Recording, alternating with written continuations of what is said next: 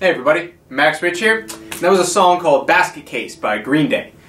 Green Day's just like super fun, really rockin', not so difficult to play, but it's got some tricks up their sleeve, you know.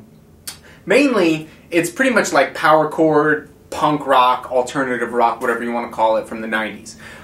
The one thing that you do need, you obviously need to be able to play power chords. It's like step number one. But in addition to that, you need to be able to have a really comfortable right hand or picking hand. And the reason I say that is because if you notice, the right hand for all this stuff is pretty much always downstrokes. It's hardly ever alternate picking. It's always kind of like down, down, down, down, down, down, down, right? And so part of that comes from your hand position and your wrist position when you're picking.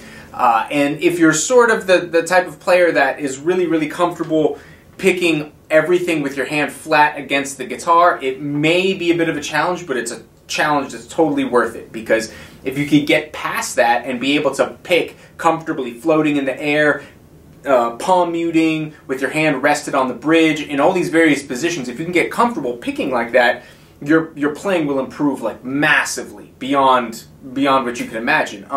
And so much of playing is, I mean, obviously your right hand is super important because that's what starts everything. That's what plucks the string. And if you can't pluck the string, it doesn't even matter where your left hand is. It all kind of starts in your right hand.